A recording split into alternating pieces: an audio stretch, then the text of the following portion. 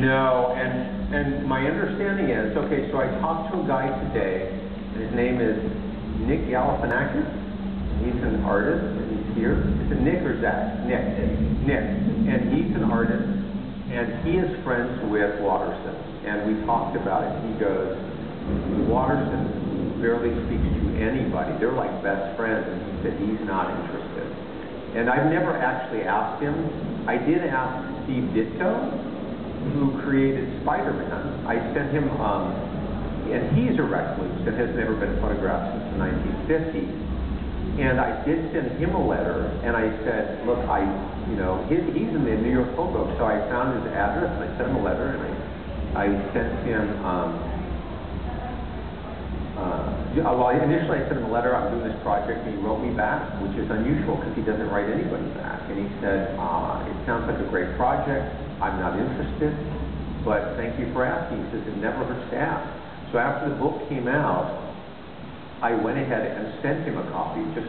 I put a letter in it, I said, I don't know if you remember me, I asked you about this, I just wanted you to see how it looks, and this is what I was doing, and if you ever wake up one morning and just feel like you need a photograph, don't hesitate to call me. He wrote me another letter, and he said, and he liked the book, and he said, thanks for sending this, and it has a nice feel, it's something about a certain type of artist, and he says, I'm still not interested, but if I ever wake up one morning and feel like I need a photograph, this is all the evidence I would ever need. And I thought, okay, that's a win, and he signed it, Steve Ditko, and he signed nothing, so I have 2 letters signed by Steve Ditko. And who else? I did at one point have a chance to talk to Bob Kane before he passed away. And I didn't, Bob Kane created Batman, quote unquote. Yeah. And so I reached out to him, and he basically told me no. And so he called me back, and he said, yeah, I don't think so. And I said, well, I got Jack Kirby in the project, throwing the Kirby card back out there. The Kirby he goes, I swear to you, he goes, well, it's good you got Jack in the project, but you need me. And I said, well, that's why I'm calling. Yeah, I'm not interested, but thanks for asking. And he goes, well, you keep after me, okay? Yeah, that's what I'll do. And then later on, of course, it's come out that he didn't do much except own Batman. And he had a lot of great artists working on Batman. But you never know. I mean, crazy stuff happens all the time. And then, so anybody else? And you can check out the Bill Finger documentary on Bob Kane on Hulu. Oh, that's right. Anyway, yeah. Have you considered artists who are not well known in the United States, but maybe in Japan or? Absolutely. Because I'm doing it on my own dime, and I always have. That's always been one of the reasons. Because if I had a real publisher and they gave me real money, I'd have to finish it within real time. And so, if a publisher came up and said, yeah, I'll give you $20,000, I'd go, how much time do I have? Because these take about 10 years. And what publisher in their right mind would drop $20,000 on a project that's going to take 10 years? But yes, I would love to. Miyazaki would be unbelievable. Or the guy down here at the end who's painting. I mean, what is his name? John? Huh? Frank. Frank Hay. I would love to photograph him. He lives in Belgium. And so how I've been able to afford doing this is whenever I get a job somewhere, I look on someone else's dime, I look to see what cartoonists are there. And I'll call them, I'll say, I'm coming out, and I'll be there shooting this job, and maybe I can come find you. And they're like always generally now pretty good. After book 1, I generally don't have very few people turning me down. I think, go ahead. Yeah, I was just going to say, is it sounding to you a little bit like, he's got an idea for, something else over 3 years? Like, yeah, it's, I would, I don't know about, how my wife, long-suffering wife would feel about it. Patient and understanding, and, tells her heart. We're starting to, so she did say, after book 2 came out, well, you're not doing another one of these. And I was like, well, and she's like, So maybe one more, if I can, the first one took 15 years, the second one took 10 years. If I can get it down to 5 years, maybe I could do one more, so. Yeah, well, just walking down the halls with you, you were always going, look at this guy over here, look at what he's, Oh, yeah. So, yeah, look through. Anyway, so other questions? Yeah. Say it again. Stan Lee. So, besides he being a writer and not an artist, I talked to Stan about doing it because I would photograph him in a second. You can't really get near him anymore. He's kind of one of those untouchables. There's a few people who, unless you know somebody who knows them and will make that introduction for you. I got an introduction to Stan Lee through Neil Adams. And Neil goes, Stan, you have to be in this guy's book. And Stan is all yeses. He's like, absolutely, absolutely. Hand him my card. Some guy's carrying his cards around, pulls out a card. I call the number, nothing.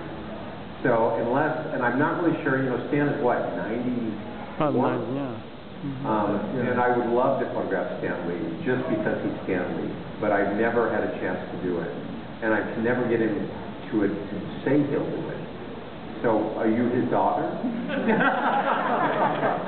His granddaughter, But yeah, I mean, if you know somebody who knows Stan, hook me up, because I'm in. Yeah. And he lives in L.A., so...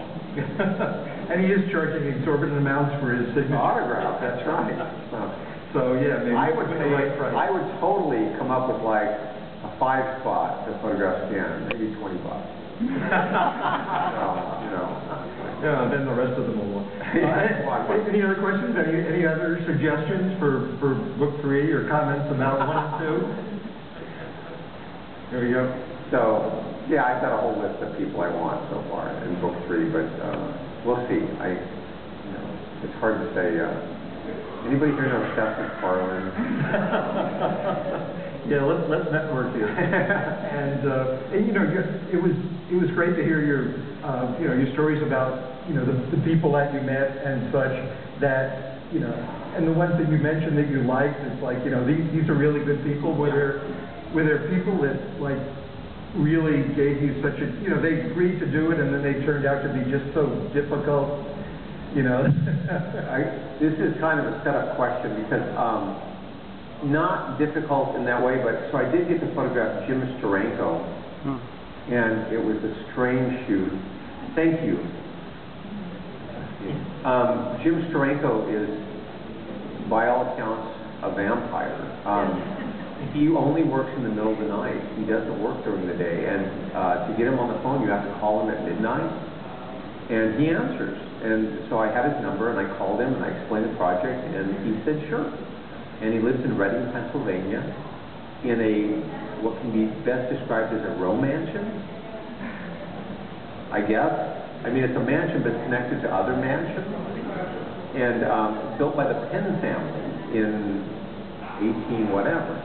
And so we agreed that I'm going to come over there at 6 at night, and he's going to meet me, and we're going to do this shoot. And I get there, and it's this massive house, and I go in, and I'm looking around, and it's like, he doesn't, right away, I'm like, something's wrong here, because, I mean, it's dusty. There's original sunblooms on the wall from pulp magazines from the 1930s and 20s, and original art everywhere, but no original art by Steranko. And there's a library. The library has cobwebs in it. And I'm like looking around this house, and it's like, okay. And he's like, this is my house. And I'm like, nobody lives here. And so he has this shot set up, and it's in this book, and he has a shot set up, but it's with a baby grand piano. And I'm like, so you want to be photographed with your baby grand piano? He goes, yes, this is what I want. And I'm like, okay. And so I start setting up, and I don't know how well you can see this, but so he's dressed in a white tuxedo, and he wants to sit at the baby grand piano and be photographed. And I'm like, okay, and obviously he is a piano player. This is in my mind. Okay, we're going to do this at this piano, not in his studio. And so we're setting up the lights, and I'm taking Polaroids, because this was when I was still shooting film. And he's sitting there at the piano, and he played 3 notes, and he'd look up and smile. And I'm waiting for him to break into playing something. And he doesn't do it. He's like, not even canoodling. I mean, he's like, it'd be like, and he'd look up, and I'm like, and I'm waiting for him to play something. So we set up the lights. 4 hours of shooting Polaroids later, and I'm out of Polaroids. I say, okay, we got to shoot this shot. And he goes, okay. And so I shoot the shot, and he goes, but I want the right to retouch it. I'm like, okay. But I said, I really want to photograph you over here in this library too. And he's like, I don't really want that. But I talk him into it, and we go into this library, and it's this kind of amazing old library, and covered in cobwebs, and there's dust everywhere. And through this door, on the side of the library, is a woman. Through the door, it's glass pane, and there's a woman sitting in there, and she is dressed to the nines in like 1940s clothing. And I'm looking at her, and there's 2 dogs. And I'm like, okay, and this is getting stranger, and I photograph him in the library. And while we're photographing, now mind you, this is his house, right? The dog somehow gets to the kitchen door and comes and stands in the middle of the room, and it's like a Sheltie or a Australian sheepdog. And Jim Steranko, Jim goes, okay, back in the kitchen. And I'm watching him, and I'm watching the dog. The dog is not paying attention to him. And he goes, back in the kitchen. And I'm like, this is not his dog. Because my dog, if I say my dog's name, my dog looks at me. He won't touch the dog, and he won't, he's not interacting with the dog. And I'm like, this is not his dog. I am being set up here. And okay, so Steranko, before he was an artist, was a magician. And magicians play you, and they show you what they want you to see. Blue smoke, don't look here, look here. And he's playing me. And I get this impression that this is not his house, this is not his dog. That woman who he introduced as his wife through the door, she doesn't know me. Finally, she comes out, takes the dog by the collar, and walks it back into the kitchen. Okay. We finish the shoot, and we go sit down on the sofa in the main room across from the piano, and the woman is sitting across from me diagonally. Jim is sitting on this end of the sofa, so there's 2 sofas facing a middle table, and I sit down, and Jim goes, I'll be right back. All right. And so the woman is sitting there staring straight ahead, and I go, thanks for letting me come photograph in your house. And she looks over at me, and she goes, what are you doing here? And it's 4 in the morning. And this hand goes up my spine, and what I didn't realize, and I didn't know what was going on, all of a sudden I'm like completely baffled. And I go, well, I'm photographing your husband. Oh, you're taking pictures? I said, yeah. And she goes, well, what do you think of these pictures? And taped to the wall next to her are pictures of like baby cats and baby dogs and baby elephants and there's like taped to the wall right next to her in the living room. And I'm like, okay, got it. Okay, this is weird. So I found out later that this was his wife, and she was suffering from dementia or Alzheimer's. And she was just there, but she wasn't putting it together. And I didn't know at the time, but at the time, without knowing that, I am creeped out to the max. Okay? What are you doing here? So finally Jim comes back, sits on the sofa, we chat for a minute. My assistant, who was with me, had gone out to bring all the stuff down to the car. And he has not come back. It's been an hour. And so I go, you know what, I got to go find Lynn. I don't know what's going on. It's 4 in the morning.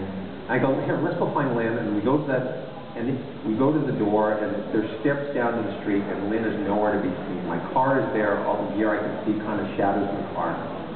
And I'm like, this is weird. Oh, and it's foggy outside. And all of a sudden I'm like, this is so bad. I mean, we're gonna end up like chopped up somewhere, you know. And up comes Lynn's walking up the street. I'm like, finally, so I see him walking up the street through the fog, and the fog is swirling around, and it's a little bit breezy. And I'm like, okay, well, we're gonna go, Jim. Thank you so much. It's been a pleasure. And I hop down these like 40 steps to the street, and I go, where the F have you been? She goes, it was getting so creepy in there, I couldn't come back here. And I said, and you left me in there. He says, well, I had all this garbage from the chute, all the Polaroid garbage. And I wanted to go find a garbage can, put it in. And across the street was a park. And he says, I thought there would be a garbage can in the park. So I went into the park, and it's foggy. And there's figures in the park that are statues standing in the park, and he goes up to one of them, and it's a statue, and there's statues in the park standing in the fog, and not one garbage can. And so for an hour, he's walking around this park with nobody in it, these figures that look like human beings, and he's weirded out. And we finally get in the car, and speed off, and I'm just like, was that strange, or is this just me? He goes, no, this was strange. And so later on, I send Jim the photos, and he says, well, I want to retouch this one. And I said, okay. And so if you look in the book, he's retouched his 30-year-old face into his 75-year-old body. And so it's got this very surreal young Jim Steranko photo that I didn't do sitting in my photo. And initially, I was like, I can't use this. How can I use this? This is not my photo. This is a retouched something. And it's not great retouching. And so I called Mark Chiarello, who kind of set up the shoot, who's DC Comics creative director. And we'll be here on Sunday. We'll be here on Sunday to sign. And I go, I can't use this. He goes, send it to me. And I send it to him.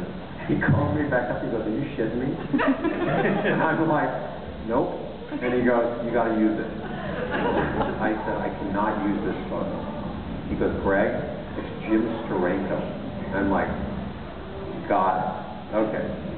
So I used the photo, and it is just, it's the most surreal photo. It's like a, he goes, this will be your Diane Arbus shot. If you know the reference. This will be your Diane Arbus shot. Diane Arbus, if you don't know, was this famous photographer in New York in the 1950s and 60s who did these very unusual photos of circus performers and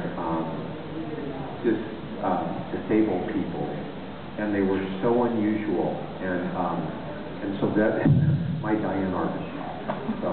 And, you know, this is, you just heard a handful of stories.